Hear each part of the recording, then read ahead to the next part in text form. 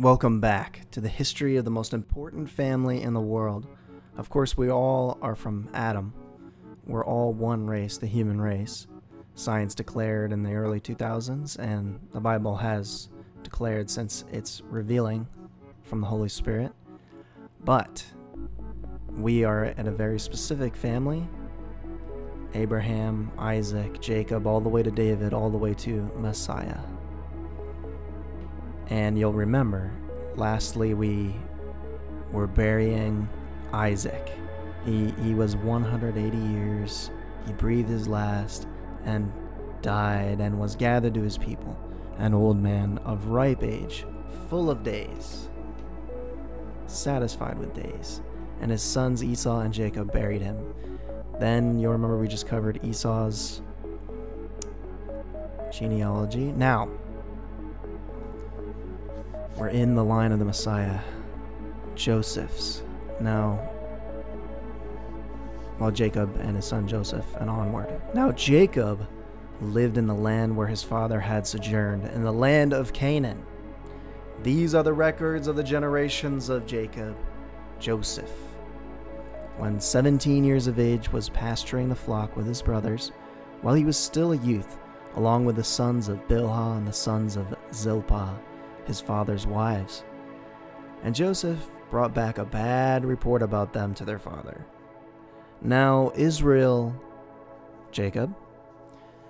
Jacob, who God renamed Israel, loved Joseph more than all his sons because he was the son of his old age.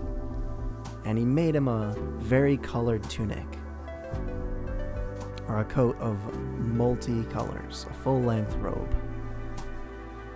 His brothers saw that their father loved him more than all his brothers, and so they hated him, and they could not speak to him on friendly terms. Then Joseph had a dream, and when he told it to his brothers, they hated him even more. He said to them, "Please listen to this dream which I have had.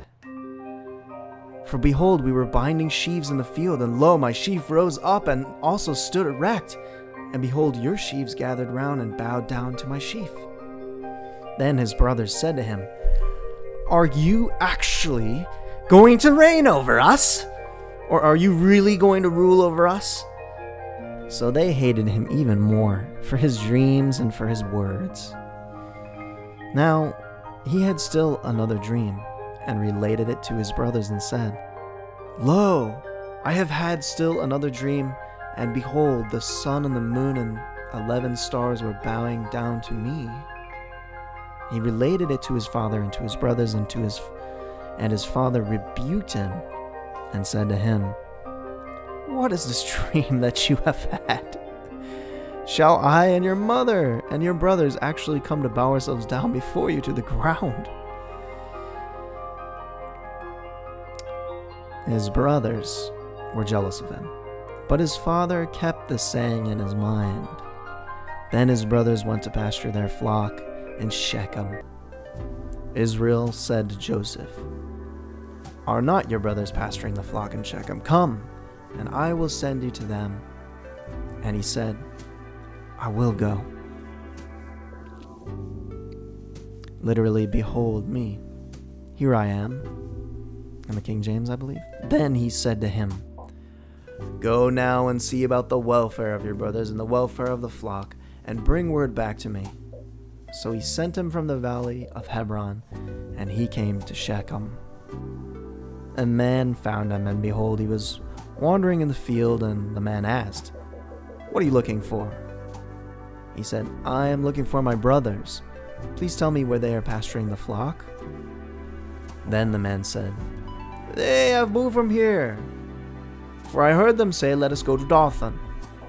So Joseph went after his brothers and found them at Dothan. When they saw him from a distance, and before he came close to them, they plotted against him to put him to death. They said to one another, "Here comes this dreamer. Now then, come, Let us kill him and throw him down in one of the pits, and we will say, a wild beast devoured him. Then let us see what will become of his dreams.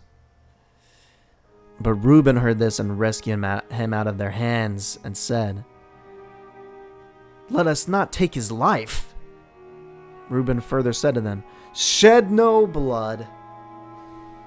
Throw him into this pit that is in the wilderness, but do not lay your hands on him, that he might...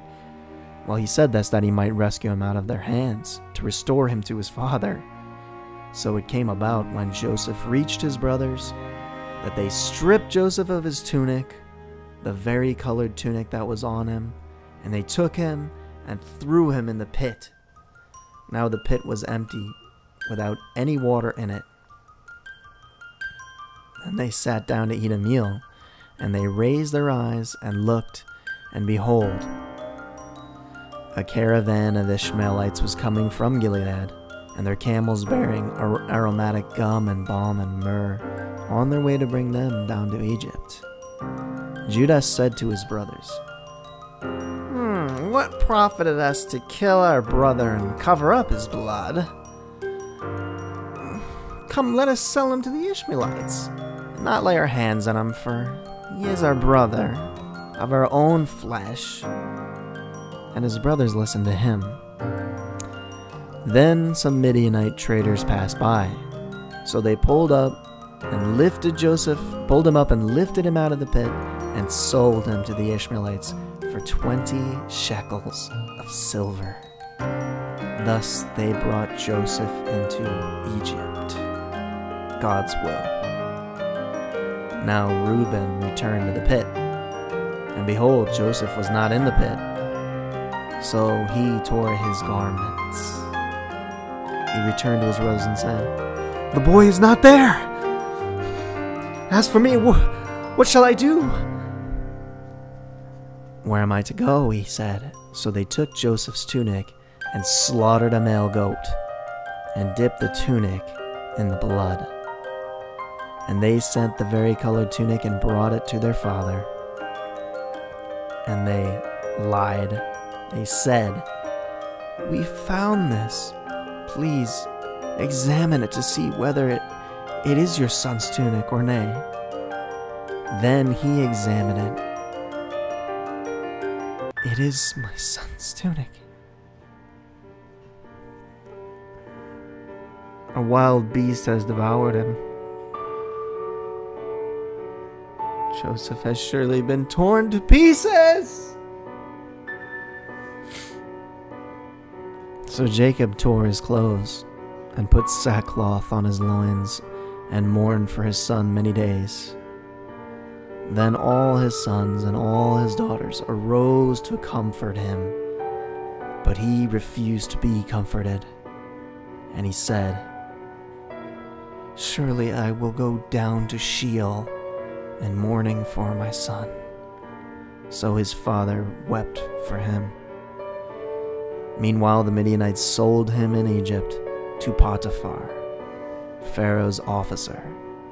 Potiphar, the captain of the bodyguard. Now, such a horrible thing.